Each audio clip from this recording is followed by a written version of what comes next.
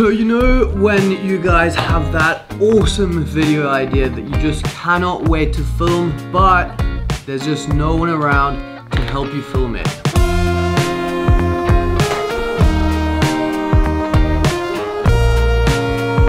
Me being as impatient as I am, I have figured out some really creative and innovative ways to shoot videos completely by yourself. Today we're gonna be shooting a really fun idea all by myself, of myself, and I'm gonna show you guys a couple of creative techniques to get shots even like this one, which hopefully turned out cool because I haven't actually filmed it yet, and this segment won't make sense if the idea that I have didn't work really well, but I'm sure it will. So that shot is what we're gonna show you how to get today. And then towards the end of this video, we're gonna show you the entire sequence of what we filmed once it's edited, put together with music and all that good stuff to make a little edited piece. So stick around, we're gonna head out and go and shoot some awesome content. Oh, by the way, forgot to mention, it is so nice to be back in the studio. This is the first video that I'm filming in here in probably around 10 months. I've been out of Cape Town, and to have the setup again, amazing. Let's pack the bags, let's head on out into the mountains and create our solo cinematic B-roll.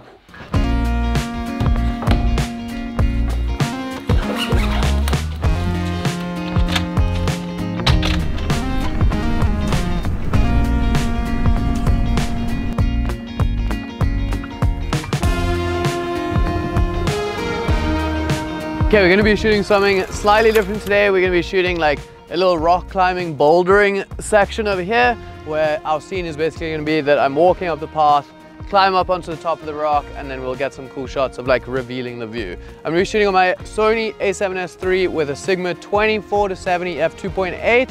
And the only other pieces of gear that I would really recommend is number one, a tripod, because when you guys are filming by yourself, it's going to be very difficult to get some like dynamic shots if all of your angles are from your camera being placed on the ground. So a tripod is kind of essential when you're doing solo B-roll. It just allows you to get like up off the ground, different angles that you guys want. And the other piece of gear that I'm going to be using today is this NISI filter set. It's really unique and cool how they've set it up. This is a variable ND that you guys can swap around, but then it also comes with a couple of different pro mist filters, and they just snap on just like that, so you can change them really quick and easy. Makes it really nice when you guys want to change it when you're going through and like shooting on the fly. The thing that this is going to do is I'll show you guys a demo clip quick, and the sun is still up, so basically I can set my exposure nice, and it's gonna just set off our highlight blooms and make it really nice and soft and gives it like kind of a vintagey feeling. I'm gonna be shooting with a 1/4. You can also get an 1/8 if you don't want it to be as strong. Okay, so we got our tripod set up, and the first thing that I'm gonna do is try and introduce some movement into my shot, because when everything is gonna be filmed by yourself, it's gonna be locked off. So just before I actually start shooting some shots of myself, I'm gonna get some scenery shots to give the viewer an idea of where we are, and it's the perfect time for me to just introduce some nice movement and like kind of flow into that edit. So nothing too crazy. I'm gonna get something here punching forward of the sun, and I'm shooting everything in 120 FPS so that I can slow it down. My handheld shots will end up being really nice and smooth. Maybe I can get in a more zoomed in one down here and get these kind of little branches blowing in the wind. Looks quite cool. Blowing around, and I can slow that down. It's gonna look really nice. And then I'll also do a wider one looking out like into the view with the sun coming over the side. Let's get our focus down in the mountains, and I'll do a slide as well. And then one of the actual boulder that we're going to be climbing, which is just off here, I'll get a nice zoomed in shot and kind of show like a premonition of kind of where we're going.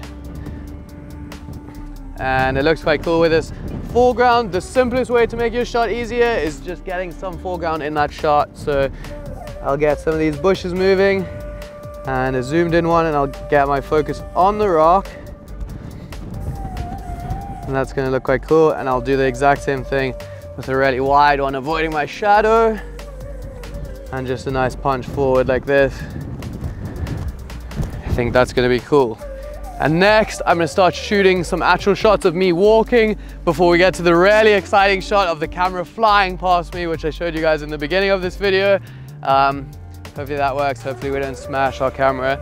So let's start getting some shots of me walking. The first one I wanna do is just a shot from right behind me as I walk to the rock, just to give the viewer a nice idea of kind of where we're going. So tripod coming into action right now, and I'm gonna get a little bit high off the ground.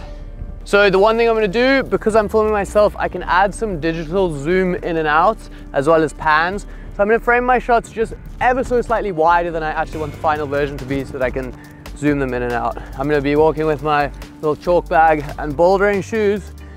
You can hit record and just walk in frame like this.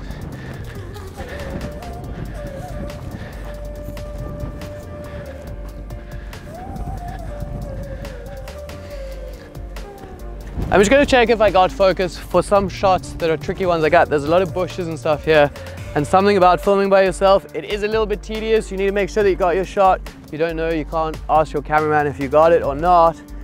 So it helps just to check it. Looks like the Sony a7S III did what the Sony does and nailed focus. The next one we're gonna get, keeping continuity of keeping this in my left hand, and I'm gonna get a nice side angle shot of me just walking up. So I'll be slightly zoomed in for this one, kind of a close-up of me just walking past the frame. And again, for this one, I can digitally zoom in a little bit and then pan with me, just to keep that movement going so the edit doesn't like stop too hard. I'll get a record going on here, and I'll just walk past that little bit.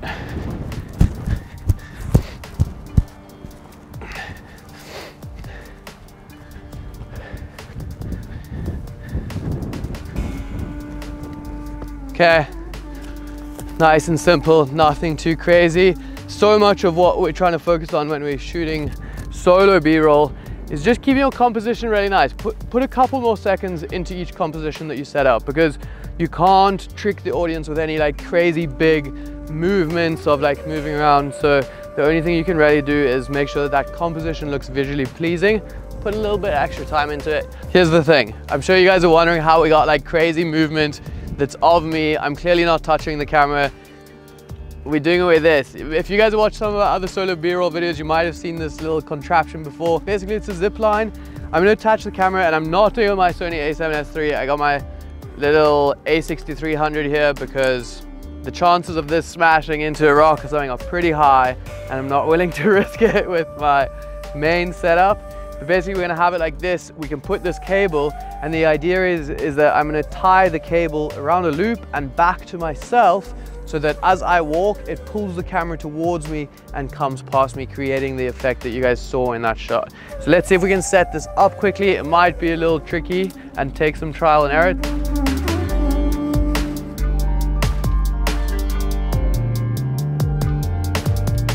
Let me give you guys a little rundown on what we have going on here.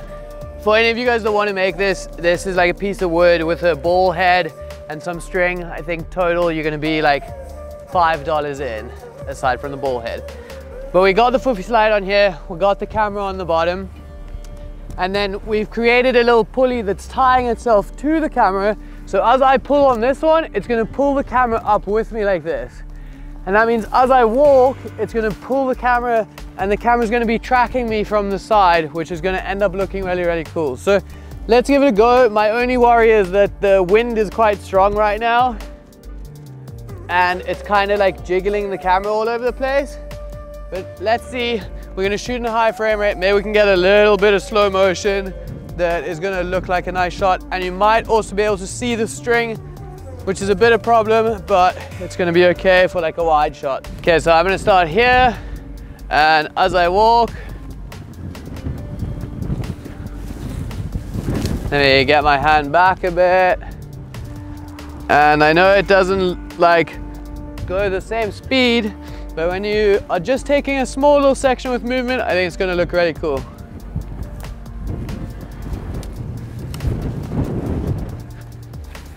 Okay, one of my favorite tricks with solo B-roll is using your tripod as kind of like a selfie stick thing. And because our last two shots were relatively wide, I want our next shot to be somewhat of a close-up.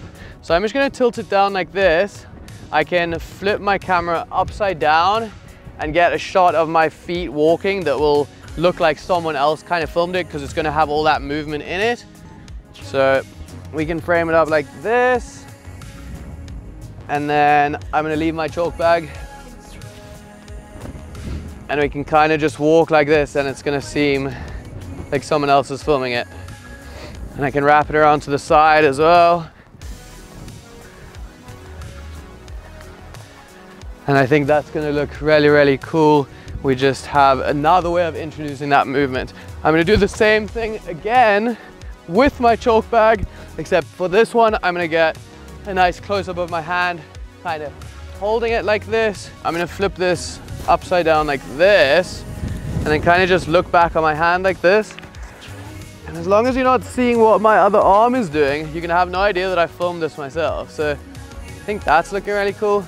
And then I'm just gonna go ahead and walk, have that chalk kind of flopping around. It hits a bush or something over here. It can be on the side a bit more. And then I'm gonna keep it going. And when I get here, I'm just gonna drop it down and get that shot of it. The next shot that I wanna have in our sequence is just a shot of me kind of arriving to the rock that I'm gonna climb and looking at it. I'm gonna do the same thing that I did with my last movement, where I put the chalk bag down, and I can use those two shots together and cut between them. And then I'll just walk into frame.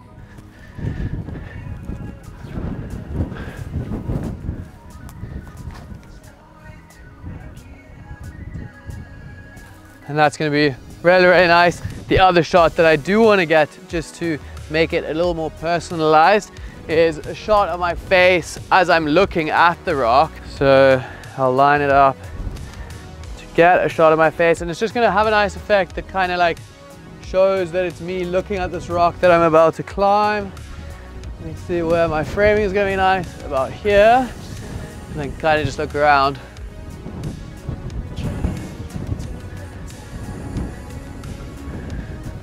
Okay, I'm gonna take this guy off of the tripod for a second so that I can get a nice shot of my little bag being put down. And I think it's gonna be a little tricky to get through the bushes with something like this. I can use this just to balance it up a bit. Still using the tripod, just not in the way it was intended for. We can go like that. Get my focus on the bag. Because our sequence is gonna play out the way that I walked, I came up here and I put this down. So I'm gonna do that exact same thing. Come here, drop it down, and then be looking at the rock. And that's just gonna be a nice close-up detail. It's always important to try and get different variety of shots. You guys don't want only wide shots or close-up shots. Next up in our sequence, we're going back on the tripod, and I want a little shot of me just putting my shoes on, and then I'm gonna grab some chalk out of the chalk bag, which is gonna make a really cool like dust effect as I clap my hands together. I'm gonna start moving a little bit fast now because the sun is about to dip behind that mountain, and I wanna get some climbing shots before it does. So if I'm right here, it's gonna be kind of like a shot of my feet, not too much of me. So I can see the camera nicely there, and I'm just gonna get a shot of kind of putting the shoes on. And it's not a close-up, but it's a little bit of a detail shot. So I can pull these off. Dramatic. Get one shoe on. And I'll probably only use a second or two of this, but I'll still do the whole sequence, because when I'm cutting it up, I can see which part of this whole thing I like the most. And I'm only talking to you guys right now because I can't see my mouth, but I'll see what I like the most and I'll use that little segment. And for this, I'm actually just gonna do a way more zoomed in shot of this little strap. I can move this tripod. Way more zoomed in. And then I'm just gonna get this strap being pulled over for an even more detailed shot like that. And then step out and walk away. and that's gonna look super nice. Close up little detail shot. And now we can actually get to climbing the rock, see if we can get over this like ledge like this. Gonna be interesting to film, gonna be interesting to climb. So let's see how it goes. Oh, before we do that, we need to get a shot of the chalk bag. One of the most critical shots because it's gonna look sick. For you guys that don't know, just for rock climbing, you have some chalk to make your hands dry, but it looks like this and it's gonna look really cool in the shot. So I've set up my angle to have the sun almost directly behind it so that the chalk is gonna be right in front of it and we're gonna get the most out of that kind of like flare. And I'm just gonna hold like this, get my hands in it. The shot is looking really cool already. And then I'm gonna take them out and just do this. I'm gonna do it once more and do like a more dramatic clap one. Okay, so I'm gonna get a nice wide shot and I'm gonna climb the whole like first half of the thing in one go. And then I'm gonna film close-ups of each little piece and we can cut them with each other and it will work well. So the first one's just gonna be a long clip and I'll set up nice and wide looking down into the valley.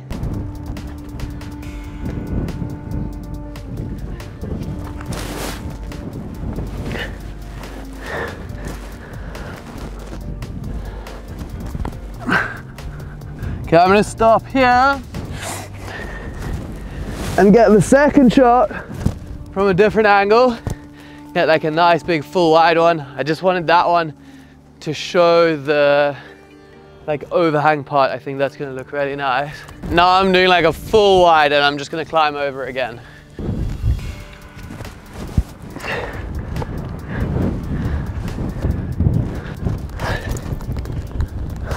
Dude, that's hard.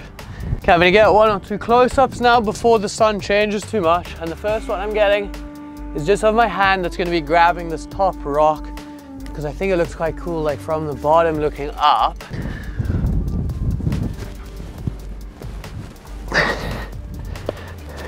And then that's all I'll need. This is a bit of a workout. And then I'll get another close-up. And I also want a shot of the sun disappearing because that's quite cool. But let's first get just a close-up of me putting my hands onto these rocks like I'm starting. I think it will look quite cool from here. Need to be a little quick now. I'll get a fully zoomed in shot. So I'll start low down for this one. And it doesn't really matter what my feet are doing. And I'm just gonna go for that. And then I'll let my hand leave as well. I'm gonna get one more shot of the sun here because it's dipping behind the mountain and it looks really cool. It's also kind of just like an indication that the time is passing and that we've maybe been here for a while, not just climbing that one time that you actually saw it. So I think I just want a little shot here, some of this foreground to get some movement in our frame.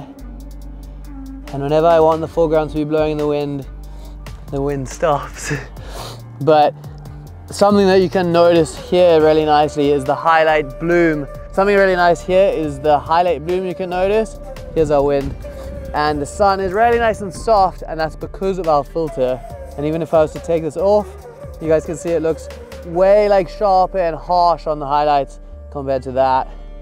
That looks really nice. And the next things that we're gonna do is start getting some shots from actually on top of the rock of me coming over the edge, and that's gonna be the ending of our video. And then we can get to the part where I show you guys what we actually were able to create. So let's go around onto the top and set up our shot. Okay, I'm just getting one more nice close up of my hand coming up onto the top, and then I'm gonna get a wide of me actually standing up. Sorry about the wind.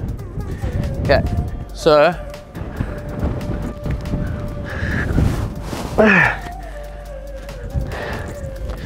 okay, and then really quickly before the sun disappears, let's get a nice big wide shot of me coming over and looking out into the distance, which is going to be our ending shot. Filming solo B-roll in a hurry is never a good idea because it takes way longer.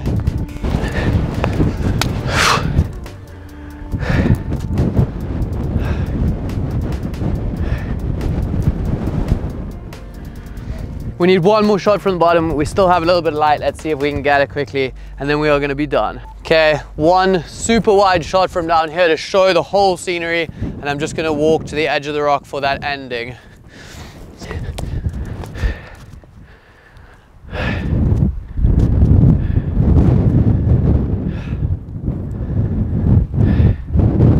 Okay.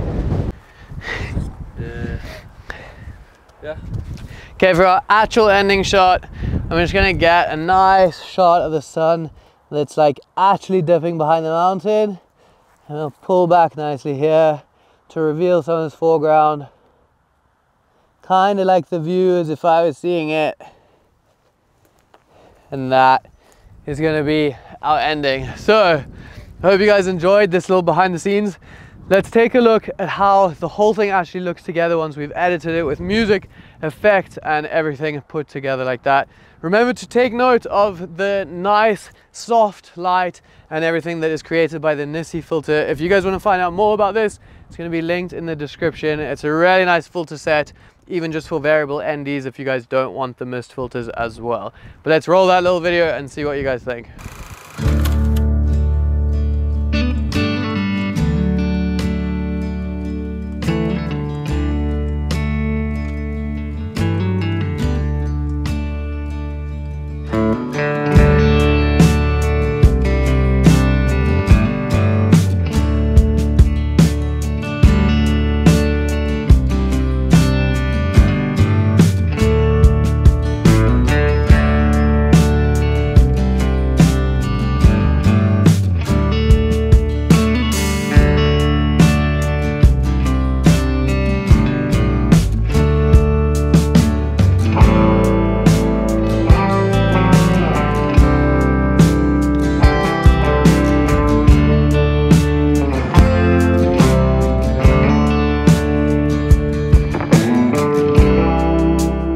That was it. I hope you guys think it was cool. It was really fun shooting it and really nice and fresh to shoot something unique. I've never really filmed something like a rock climbing thing before. So I hope you guys enjoyed it as much as I enjoyed filming it, and I will see you guys in the next one. Bye.